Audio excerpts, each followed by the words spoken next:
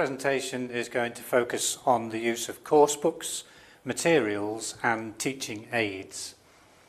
There are many materials that we can bring to our classroom that will help with the teaching of our lessons. And these include, though they're not limited to, things such as the whiteboard, similar to the one that we're using here, various types of visual aids, created or bought worksheets, the use of cassettes, CDs and DVDs, and the use of video. And in these classroom materials we can also include things such as dictionaries and course books, various types of resource book that we'll have a look at, and other materials such as photocopiers, computers, OHPs.